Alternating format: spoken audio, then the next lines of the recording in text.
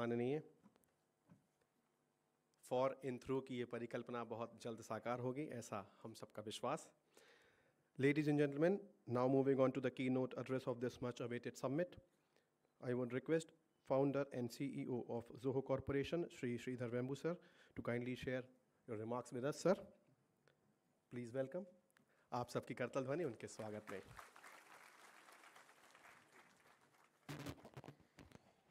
Nandri, Vanakkam, Namaskaram. I'm sorry I have to speak in Hindi. Only two languages I know are Tamil and English. I'm actually learning Hindi, but I'm still not ready to speak it yet. Maybe in another 2 years. So I want to start with something that many people don't know. I actually went to a Tamil medium school all the way till my high school, and only after I went to IIT I switched to English medium. IIT Madras. And in my time, I'm talking about, I went to IIT in 1985, so that is when I was 17. It was quite common in places like Chennai for middle class students even to go to Tamil medium schools. I think it was common throughout India at that time. The Tamil medium is not something only the poorest kids go to as it is today, but in that time, you'll find a mix of students, both in middle class students and poorer students in Tamil medium schools. And for those of you who didn't know, Tamil itself has a very interesting character. That's something that I want to explain here because it's actually related to Sanskrit language and it is related to technology as well. Tamil actually is two distinct languages by now. In fact, there is research in University of Pennsylvania that talks about something called literary Tamil, LT they call it, that research, and then spoken Tamil, ST. And so every Tamil medium student effectively learns two languages. The spoken version, which is a colloquial version, and the literary version, which is really difficult grammar, actually. It's quite hard, and in fact, so much so that one of the reasons why, in Tamil Nadu you take Tamil as a language, you will not score very well because it is a very complex grammar. It is a difficult language, the literary Tamil. And you have to learn both to pass anything. You write spoken Tamil in an exam, you will get fail. You will get 0, actually. That's not how you use the language in a literary way. This particular thing, this separation between a literary form and the spoken form, this has a word, the linguists have a word called diglossia. And apparently Tamil is one of the most diglossic languages in the world. There's only 2 or 3 languages that have had that much divergence between a literary form and a spoken form. So the diglossia is most common in Tamil. And among all the Indian languages, Tamil is probably the most diglossic. And the way to understand it, for those of you in Hindi or other languages, it is as though you have to write your exams in Sanskrita, but you speak Hindi. That is the way you should envision it. In other words, you are speaking Hindi at home, but your exams will be in Sanskrita. And all your textbooks will be in Sanskrita. You will not actually learn all those subjects in Tamil itself, in the way you speak. That should give you a mental idea of what is the difficulty here. That was also the reason why in Tamil Nadu it is the 3-language formula is difficult, because we already have 3 languages in a way. We already have the literary Tamil and the spoken Tamil that every student has to learn to achieve a mastery in Tamil. Which is also why if you learn Tamil only through textbook and you arrive in Chennai, you will not be able to make any headway there. You have to learn a spoken Tamil that's separate, and the way that the newspaper reads is very different. And then the way the literary text reads is even more difficult. So that's the range of Tamil. But there is actually later, once I got into software industry, I noted some pattern. People like me who came from a very strong Tamil medium background were doing extremely well in software, even though they were not actually good in English. This is something you would notice throughout, whenever you run a software company in Chennai or in Bangalore for that matter, because at that time, a lot of the talent pool was coming from people with this background, people who learnt in Tamil. And they would come to, there was a period where software industry was primarily supplied by this. Of course, later it expanded massively. To this day, in fact, one of the reasons I have a center, development center in rural Tenkasi district. Tenkasi is actually Dakshin Kashi. Ten in Tamil is south. So literally the Dakshin Kashi. That it tells you the unity of our nation, that Tenkasi itself is 670 kilometers from Chennai, southwest of Chennai. It's very close to the southern tip. Only about 90 kilometers I am in Kanyakumari. And yet the district name is Tenkasi. And we have a beautiful temple, Vishwanath Mandir, there in Tenkasi. And why I chose this region is that this is actually the classical, the Tamil grammar was born in this region. The grammar was written by Saint Agastya, and he is from this region, Tenkasi region. The hills nearby where my home is now, the hills are called Agastya Hills. And Agastya is considered the father of the Tamil grammar. The same role in, like played by Panini in Sanskrit, that is Saint Agastya. And the grammar is very strict, and I think now I have started learning a little bit of Sanskrita on the side, along with Hindi, because I want to understand the roots. And I can see how the Tamil grammar and the Sanskrita grammar have a connection there, deep. So your emphasis on precision, avoidance of ambiguity. In spoken language, we can afford to be very ambiguous, but in written, formal communication, we want to avoid all ambiguity, which is the goal of all this grammar, all of grammar is. It turns out that is exactly the goal of software. When you instruct a computer, you have to be very precise on what you want as a programmer. So our Honorable Minister mentioned about the programming, the profession, coders, and there your primary goal is to avoid any ambiguity and speak precisely. And I'm actually developing a computer language of my own right now. In fact, part of the reason why I got into languages is I'm actually developing a computer language, a programming language. So I got into a lot of the study of grammar and structure, precision, avoidance of ambiguity, which is why I started appreciating the linguistics in Tamil, and then I'm also now getting into the Sanskrita and all of that. I also notice how the spoken languages diverge from the literary forms, this diglossia I talked about. And this, so there was a period I mentioned as in the 70s to 80s, a lot of even the middle class children going to Tamil medium schools was not uncommon. I wouldn't say extremely common, but not uncommon. But today, you come to even rural areas, like where I live in, only the poor kids go to Tamil medium schools anymore. Anybody with any money at all, they will go to an English medium school. That is what has happened. I think this is true throughout India now. I don't think it's just confined to Tamil Nadu now. And sure enough, I'm also finding another interesting pattern. These children are no longer interested in software. The ones who are studying in the English medium schools are not that interested in software anymore. And it's not because it doesn't pay well. It pays well. I noticed it in cities. I noticed it in Chennai, where a lot of the next generation cohort, even our own employees' children, I've noticed, they don't express interest in software anymore. They've lost that grounding in the rigorous grammar. And so they are not interested. The childhood pattern of learning. And I'll give you another story. In my 10th standard as a Tamil medium student, the hardest subject for me was actually Tamil. All of the other subjects I did extremely well. Only in Tamil I actually did moderately well. The hardest subject was Tamil. And that was helpful because you struggle with it, the grammar, all of those patterns. Even doing moderately well later prepares you for, I didn't know at that time in 1983, for software. And I was particularly fond of grammar in Tamil. I'm not a very literary person, I'm not a poet, but I was interested in the structure, grammar, how do you form sentences, all of that. It turns out that is what prepared me for software in the end. And it was just, I just lucked I was lucky to go to a Tamil medium school because I was exposed to all that very strict grammar there.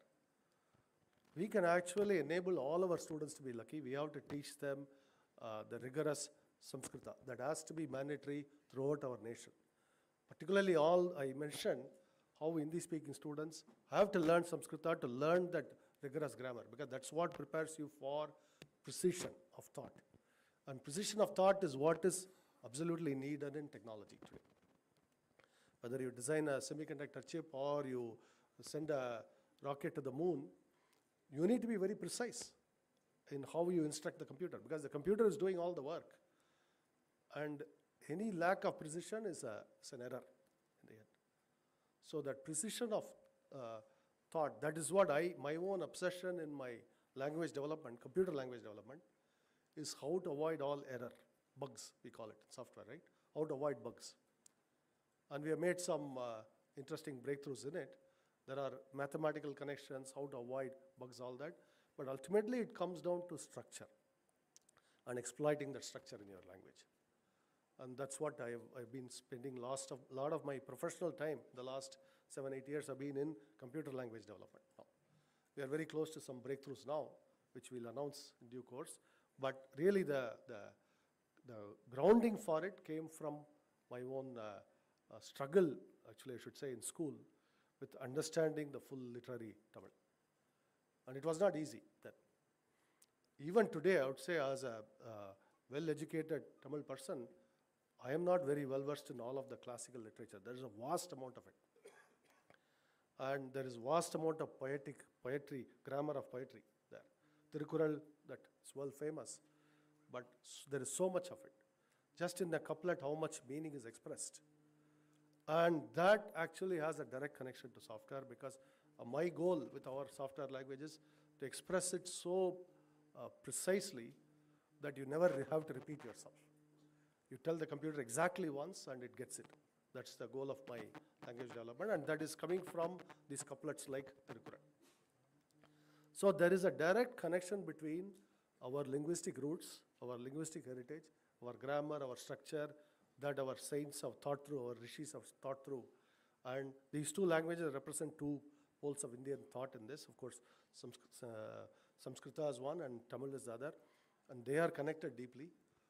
Those roots have to be now taught to all our children, because it is those roots that enable us now to compete globally.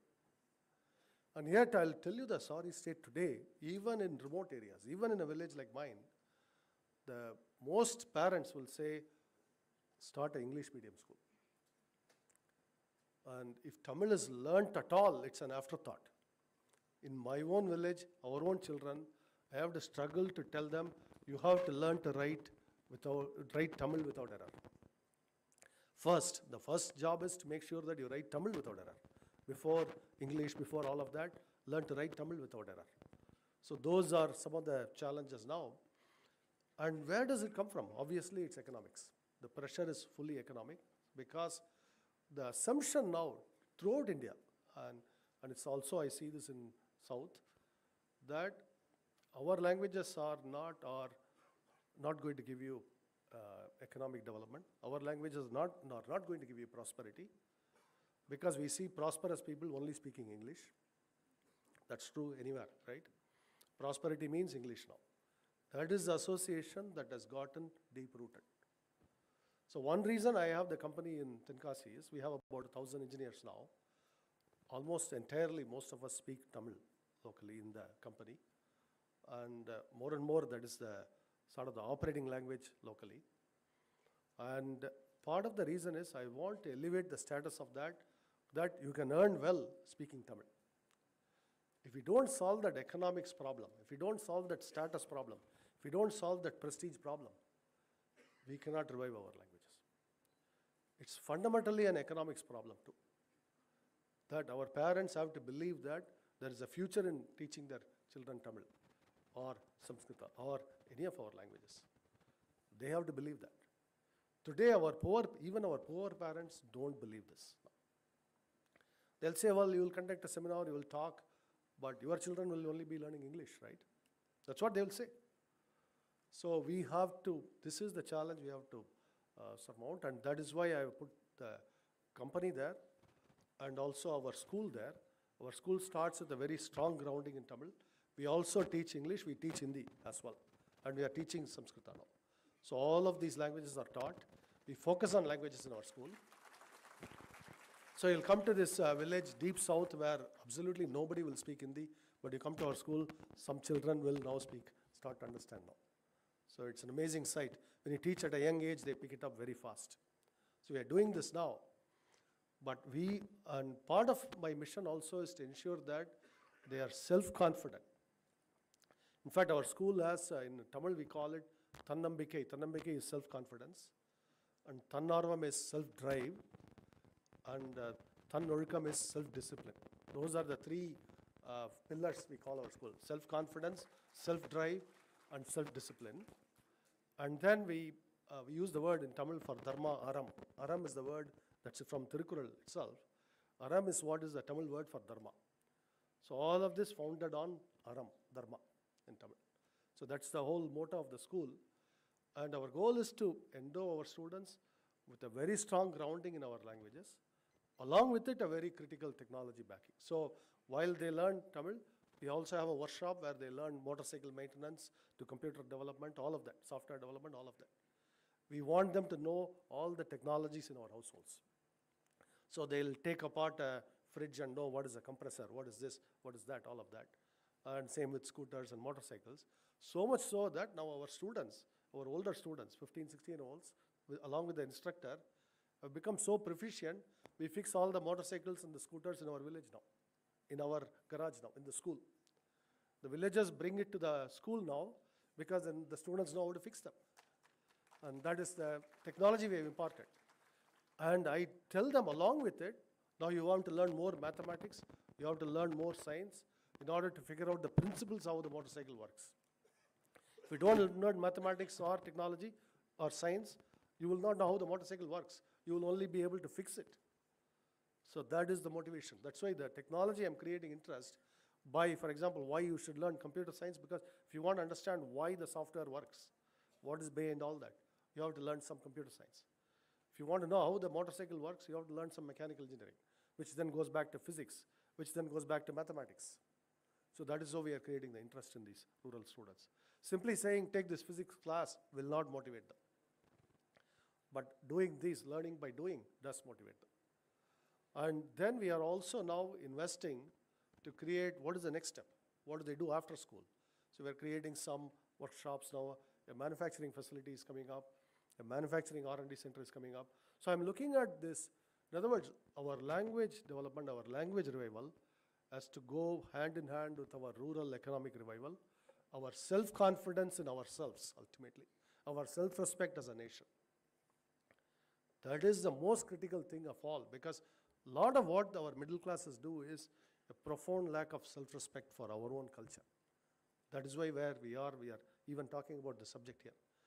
Only if you have that self-confidence and the self-respect, we can do all these things.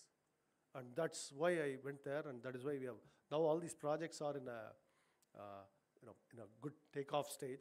They're doing quite well. We have about 1,000 employees in our company there. We have created 3 more rural centers. We are actually scouting for a location in UP. I'm going to come bring this to North. And that's why I also want to learn Hindi, because I want to be in UP in one rural district. I'm not going to be in Noida, I'm going to be in some rural UP. So I want to invite our Honorable Minister to come to Tenkasi and visit us and see all this for himself. And this is our goal.